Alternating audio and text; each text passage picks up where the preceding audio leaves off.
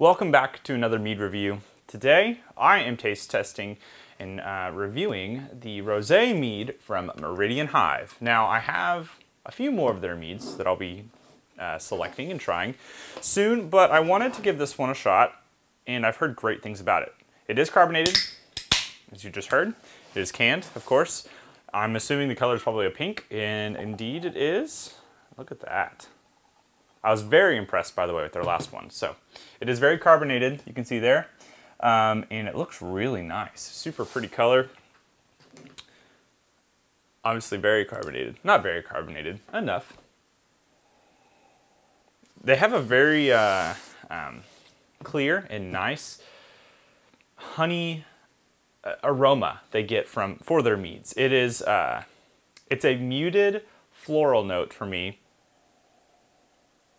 Almost a little slightly minty. Like I know alfalfa blossom honey is minty, and that's what I get from here.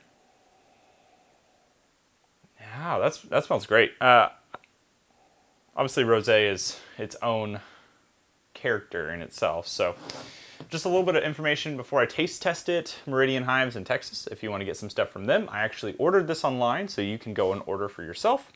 They ship pretty quickly, from what I remember. 5.8% for this can. It is 12 fluid ounces. It is gluten-free, of course, and you know, serve cold, all those things. Ingredients: water, honey, ruby red grapefruit concentrate, dark sweet cherry concentrate, hibiscus, yeast, potassium metabisulfite. It says for freshness, basically just to help it, you know, stay fresh over time. That's what a sulfite is. It's a preservative, so good to keep that in mind. Let's go ahead and taste test it. The way they can get a full body out of a 6.8% mead is very incredible to me. It's super interesting. I can't believe that most of the time when you make a hydromel strength mead, you're making something that's pretty light that doesn't necessarily pop. You can get some body from carbonation, but this has carbonation and the fullness of like a 14% mead.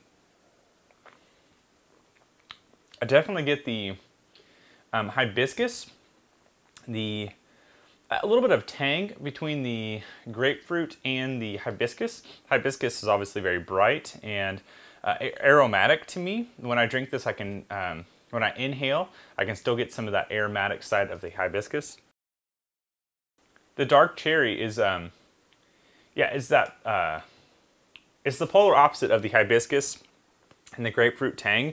You have this dark sweet cherry that kind of equalizes out the tang side. So you get a little bit of tang, but you do get the mellowing warmth of sweet cherry. I really like the body.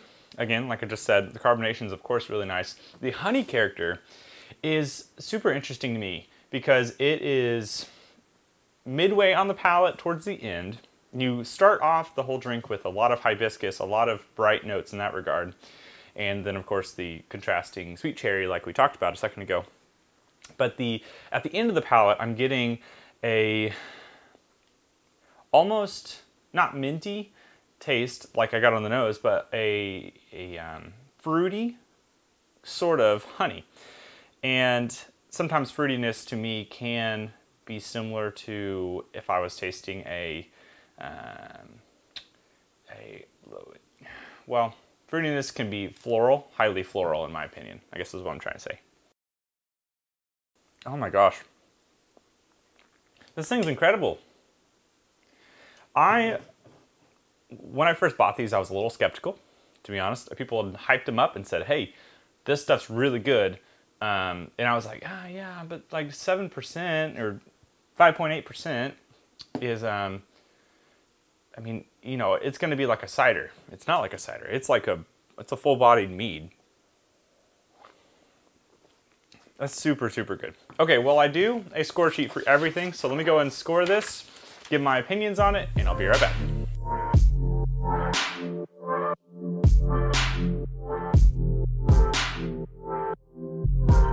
All right, I've finished my score sheet. I will of course be throwing a picture of it up on the screen right now as I talk about it.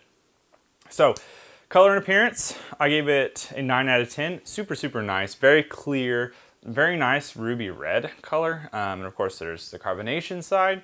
Just was all around very good. Nose bouquet, I said it's minty, bright floral, hibiscus, honey character is slightly muted, meaning that I don't get a lot of that on the nose initially.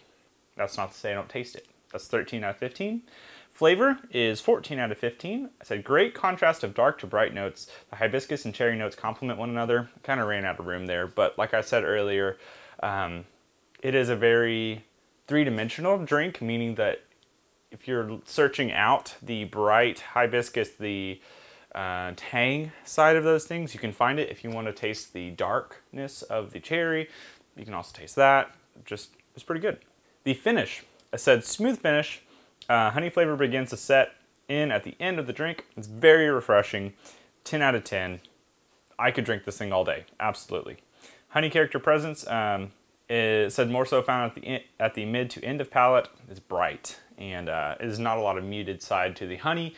The darkness comes from the dark cherry that I'm getting. That's 8 out of 10. Mouthfeel body, 10 out of 10. Love the full body yet refreshingness of this. And not very sophisticated, but basically this thing is just very, very nice, especially for the time of year I'm in, which is the summer. So this is something I could, have 22 cans of in a day and be happy. In total, I gave this 64 out of 70. I don't know what my highest is right now, but I do have a score sheet down below, or a Google Drive link to everything I have reviewed with my my data, so I update that regularly. It's kind of a spoiler if you watch a lot of these, because then you go through and you see how I've rated things previously.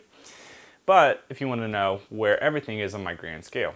This thing's really good. Meridian Hive, if you're listening, thank you so much for making great mead. Keep it up. You guys are rock stars. I have some more stuff from them. I will be taste testing, of course. You'll see that on this channel. If you want to support this channel, go hit like and subscribe, of course, and do all that stuff. There's the main channel. All of that, whatever. Anyways, I hope you've enjoyed this. Go check out Meridian Hive. I will, of course, be back with some other mead reviews and the podcast and all of that in the future. But for now, that's the end of this video.